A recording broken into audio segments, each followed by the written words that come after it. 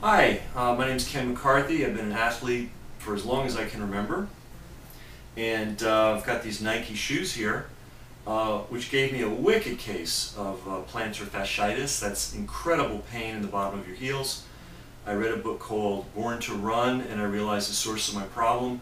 I stopped wearing these things, and within a week I was completely healed. But that's not why I'm pissed off at Nike. I'm pissed off at Nike because they use slave labor, and my friend Jim Keedy brought me up to date. Now, this is not in the news anymore. We probably have too many problems in the news right now to pay attention, but these are made by people who are being worked as slaves. They're paid $1 a day. They're brutalized if they try to organize themselves into labor unions, and it's a freaking disgrace. So I'm going to send this toxic waste, this Nike products, including these Nike gloves, because I cannot bear to see the Nike logo anymore. As far as I'm concerned, it's like having a swastika in my house, and I'm not going to have it. And I'm not even going to put them in my local dump, because why should my town have to deal with this crap?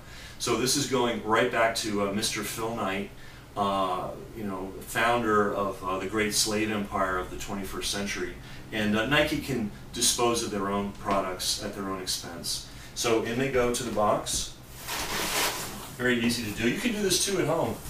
We'll put the address of where to send your Nike garbage, and maybe Nike will get the message that we're not interested in inferior products and we're not interested in slave labor. And at the end of this, I want to show you a video of Phil Knight so you can see what this guy is all about. That's what put me over the edge. Check out the video. How you doing? Hi. Jim Keedy. How are you? Hi, good to Nice see to meet you finally. Yeah. Listen, I was hoping we could set up some time when we could talk. I'm really concerned about the workforce in Indonesia. You know, I spent the summer there living with them and living on the wages that are paid to the factory workers. You worried about that? Yeah. Okay, why don't you call my secretary? Let's do that. I did. I called Lisa last week. I called Beta. I called Dusty. I called Brad Feigl. I called You're Amanda. going to have to talk to somebody else. Maybe we're going to talk to Dusty Kid. But, I mean, you're the guy, the buck stops with you, right? Yeah, it doesn't start with me, though. I know, but I mean, I don't know who else to talk to. I Talk tried. to Dusty Kid. He doesn't want to talk to me. Well, then I guess you're going to get through then. But you're the man. I mean, Thank you. you're the man that needs to. I appreciate your concern, but I'm having lunch with a friend, and No, we talked about it. I You don't apologize for interrupting Sorry you about much. I mean, I've come all the way from New Jersey to talk to you about this. Well, I'm not talking to you. I've gotten stonewalled at every turn. You know, the workers had asked of me that I try to bring you back to Indonesia to meet them in their homes, not in the office in Jakarta. Do you understand? No. You just got to know. I'm not going to talk to you about it.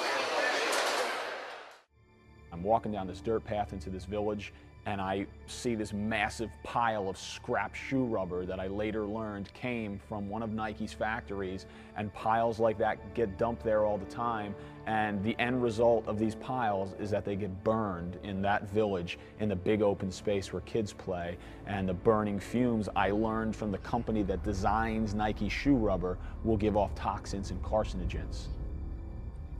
Kids are paying the price.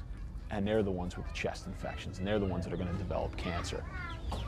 The local mafia certainly works in conjunction with these factory bosses. The factory bosses some of them are just brutal, ruthless, hired muscle to keep workers in line. And we met with one worker, Giulianto. He told us because he was union organized and he was trying to form an independent union. He was threatened at gunpoint. He had his house ransacked. He was given death threats, and he had to flee back to his home village because, in fear of his life. This is literally a life and death issue, and this happens at all the factories.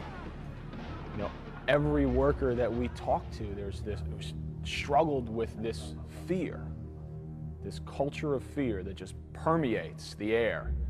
That they want to tell you the truth and try and fight for their rights, but they also want their kids to have a father or a mother. They're dealing every day with the threat of losing their lives for doing this kind of work. I mean, they show tremendous courage in light of that. Do you understand? No. You just got to know.